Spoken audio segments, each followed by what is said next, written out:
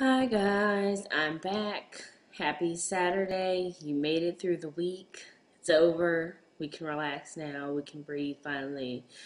I wanted to come to you today because I have a couple things going on tomorrow, so I didn't want to miss out on you, but I wasn't going to be able to tape anything tomorrow, so I went ahead and grabbed, well, you already know I had my stuff ready for today, so I decided to go ahead and film today.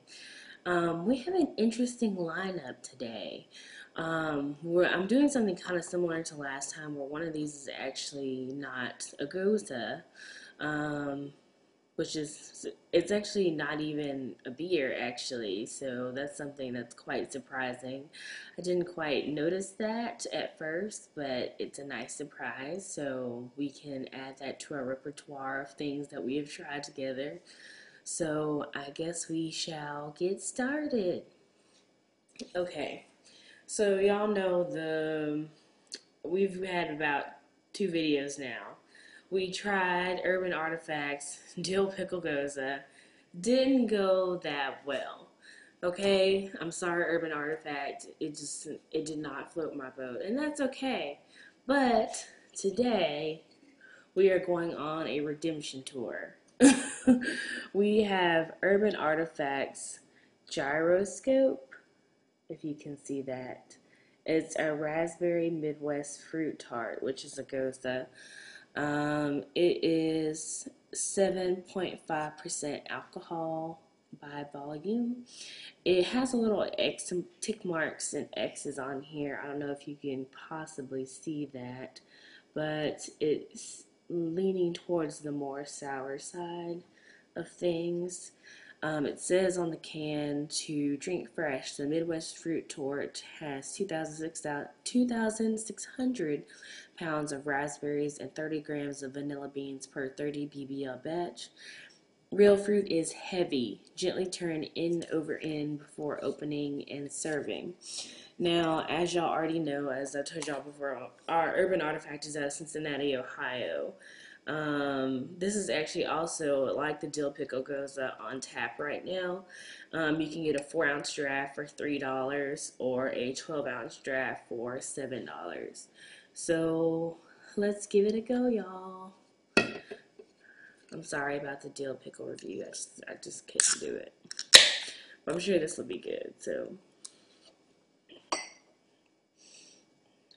oh wow, do y'all see this color?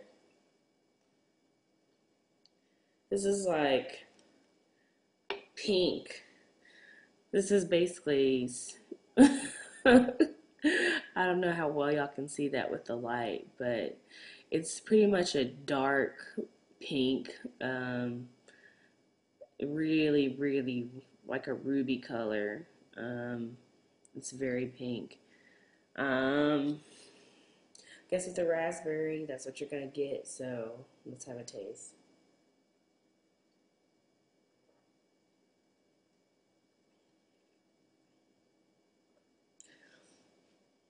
I really like that. I get the raspberry. It's very tart.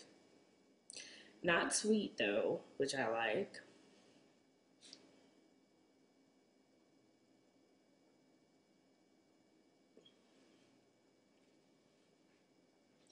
This is really good. Definitely a redemption from the dill pickle goes, I must say. Um, it has a lot of character. I feel like if I were to be blindfolded and had to taste a series of gozas, I'd probably be able to pick this out pretty easy. It's very distinct. Um, Especially the color. I mean, it's pretty much like ruby red. Like, it's very pink. But yeah, this is really good. They did a good job with this. Okay, so that was Urban Artifact Gyroscope. Wow, they really did it with the 2,600 pounds of raspberries. So, moving forward, this was the one that I was telling you is not actually a craft beer. No, I'm not going crazy. I'm not losing my mind. I did go a little haywire with it, but it intrigued me so much. I had to try it and pick it up and see what it was about. This is actually a hard cider. It's actually Blake's hard cider. It's called El Chavo. This is with habanero pepper, mango, and apples. This is 6.5% alcohol per volume. So it says hard cider for easy living. We like spicing things up. That's why we put dimmers on the lights in our cider house, and it's why we created the sweet heat blended of habanero pepper, mango, and our famous Blake's apples. So this ought to be interesting. I've never had any type of like beer or cider that has habanero in it. I do like heat. I'm not quite sure about the habanero though. This might end up badly, but we try to be adventurous on this channel, so we shall see how it goes. I have my glasses ready, y'all. Y'all caught me last time on the first video about that, so well, let's see. Does it smell like it's gonna take a layer of skin off my tongue? Mostly getting the mango. As you can see, it's pretty clear. I mean, I don't know too much about ciders, but I mean, I'm pretty sure most of them look the same for the most part. Now, for the habanero portion, let's dive in.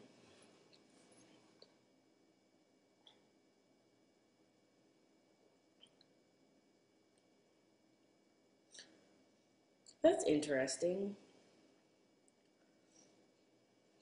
It's like the spice hits you kind of like after the mango has passed. It's like you get sweet first and then you get spicy.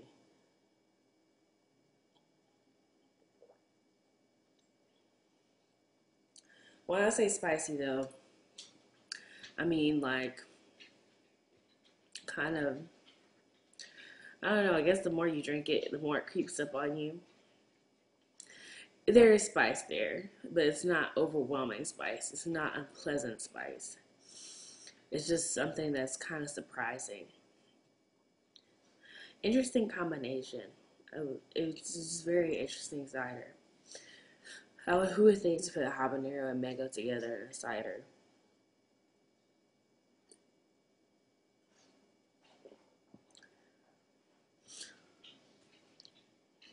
That's certainly interesting. I like the fact that the habanero kind of creeps up on you. It doesn't hit you first off. It's just the mango at first, and then the habanero kind of sneaks in at the end. Again, this is a cider, not a craft beer. I know. I just wanted to try it because it looked so interesting to me, so that's why it's featured today. I probably won't be doing too many other ciders in the future. This one just so happened to caught my eye, so I wanted to grab that.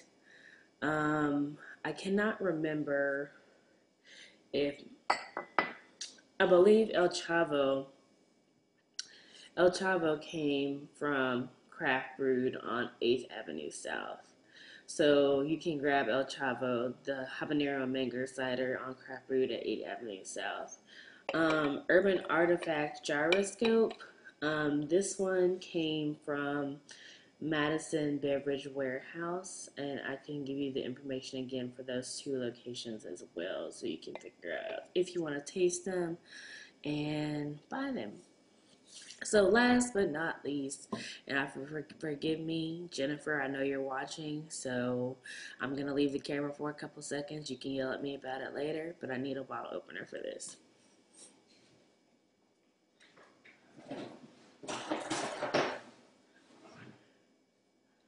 So, I have another Wicked Weed surprise for all of you. I had such a good response in regards to the first Wicked Weed guest that we had on our channel that I decided to do another one. This one was it stuck out to me the most when I was looking. I got this from Madison Beverage Warehouse. Again, y'all know Wicked Weed is out of Asheville, North Carolina. This particular one today that we have is called Silencio. You actually cannot see that from the front of the bottle, but I believe it does say it on the side. I don't know. I have trouble with camera angles, as y'all can see, but it is called Silencio. This is available at Wicked Weed's Funkatorium. It is a bourbon barrel-aged black sour ale fermented with coffee and vanilla. So this may fall on the same threshold as what was the Four Hands Brewing Company First Impressions. That's what I'm guessing this is what this is going to be like. It says Silencio is a black sour ale artfully aged in Kentucky bourbon barrels. The addition of fresh Ugandan vanilla beans and select specialty coffees from local mountain air roasting culminates in a balanced, complex, and elevated sour ale. This is 7.6 alcohol per volume. This is actually 1 pint. This also was expensive. This is like $15, same as the Terra Marita, $15 per pint. Check out the bottle top though. Isn't that cool? Like, just they put so much into the design of these bottles. Like, I just want to give y'all a close up real quick of the bottle. And y'all get to see like the little details. But yeah, they put a lot of time in the design of these bottles. I guess they should. I mean, they have a special product. What I've been told is the reason why the price is the way it is because they do a lot of small batch original ingredients. So that's why the price tends to be higher. Like the other Wicked Weed product that we had, like Terra Marita, this also does have a cork in the top, so you will need a wine opener to get this open all the way. I'm looking forward to see what this is like. I was supposed to report back to my Madison Beverage Warehouse buddy about how this is going to go.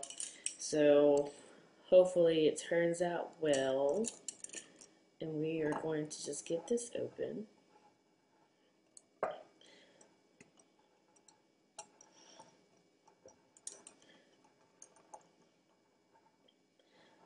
I'm very excited about this one. I've never had a coffee sour ale, so I'm interested to see what that actually entails. I think coffee and vanilla, it says.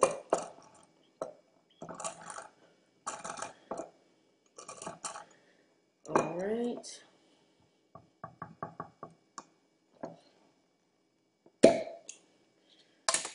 I've gotten better at that now. Now that I've done it twice. So,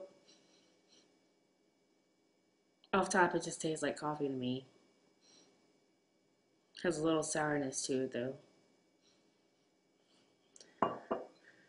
Let's see here.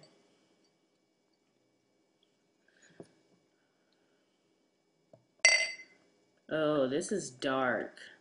This is new. This almost looks like a stout.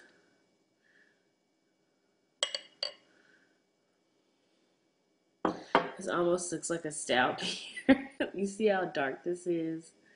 It's like you're drinking a cup of black coffee. This is really dark. We shall see how this ends. But again, this is Silencio, black sour ale. Let's give it a go.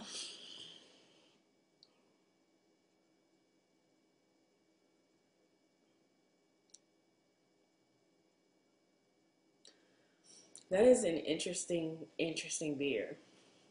Like, you would typically think that sours, gozes are fruity, tart, and have some component of fruit in the mix or lime. But this actually really tastes like you do get coffee when you taste it, but it's also a sour, if that makes sense. I don't know. You'd have to just taste it yourself to get the experience, but